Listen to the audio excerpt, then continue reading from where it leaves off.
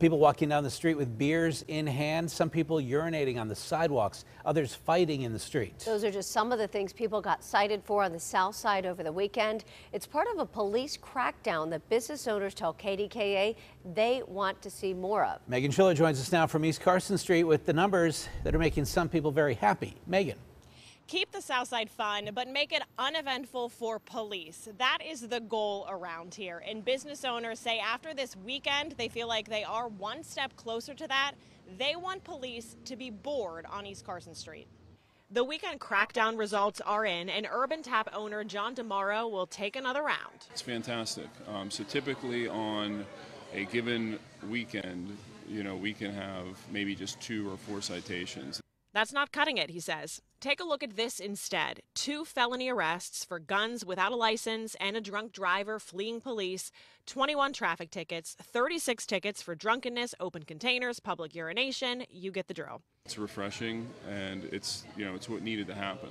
He's part of the Southside Hospitality Partnership, a group of business owners, restaurants, and bars looking to keep Southside safe and vibrant. The group's meeting often now, even after the announcement of Carson City Saloon's closure. We're seeing a lot of disruptive, drunken individuals on the street. We're seeing a lot of open container. We're seeing a lot of individuals that are actually coming down the Southside just to partake in being on East Carson Street. These videos are just some of what happens when bars let out. Dominic Rometto sees it all the time. What happens is when everybody gets done, everyone lets out at like 2. There's just crowds of people and everybody's drunk, and then there's problems. Usually the altercations happen on the main streets. Like when people's walking past, they run into somebody or they're intoxicated and they want to, I don't know, impress the girls or something. The 2 suggest closer parking options, more metal detectors, and finding a way to enforce ID checks on the street outside of the bars to cut down on youth violence.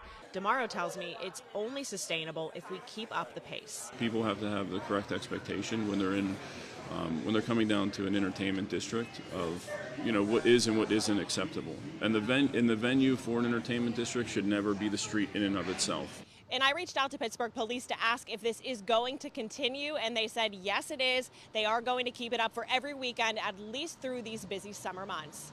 Reporting tonight on the South Side, I'm Megan Schiller, KDKA News.